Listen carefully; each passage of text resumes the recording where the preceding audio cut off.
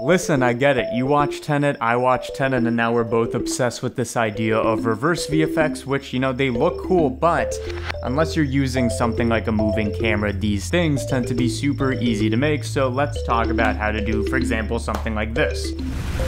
Now, before we continue, I need you to let go of the notion that you can either play footage forwards or backwards. That's not true. You can actually play both forwards and backwards at the exact same time. For example, let's say that one version of me is dropping objects forwards in time and the other one is dropping objects kind of reversed in the other direction of time. Well, then we can have half the frame go forwards, half the frame go backwards, stitch them together, and now we've created a shot that somehow has both flowing directions of time, where this is the simple case, meaning that these objects are going in different directions, but at no point do they interact, so there's nothing really confusing going on. But if I was to catch a battery like I did in the last shot, while still talking forwards in time, how is something like that possible? Well, what you didn't see is before I even started talking, what I did is I dropped the battery going forwards in time, then I began talking, again going forwards in time, but then pretended to catch the battery even though there was nothing there, and then if I was to take the footage from before, reverse it, and composite everything together, well, then I've faked a interaction with objects going temporally different directions. And all that is well and good, but it is nowhere near as complex as taking an object and having it go forwards and then backwards and switching back and forth seamlessly somehow. I guess we should talk about that.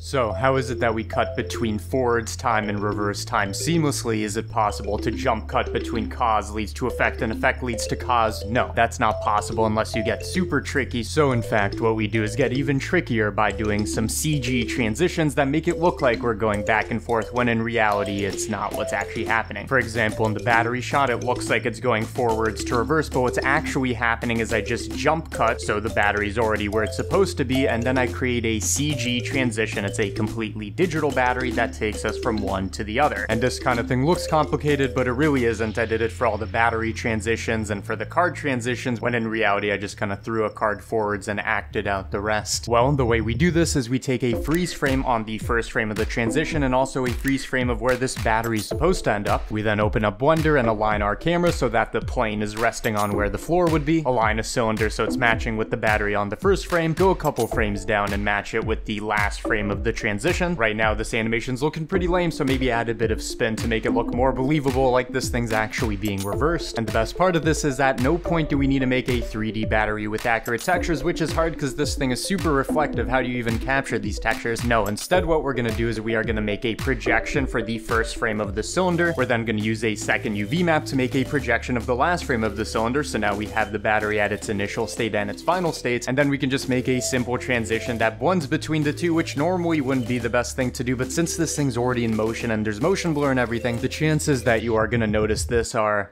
exactly 0. In other words, what's actually happening here is the whole footage is always going forwards in time, but we do the CG transition, which looks like it's reverse VFX, but actually it's not, and we're just fooling all the dummies that think we're reversing the video. That's not what's happening here. Use this reverse VFX fakery to fool everybody, and I don't know, I've been CG Matter, you've been you, bye-bye.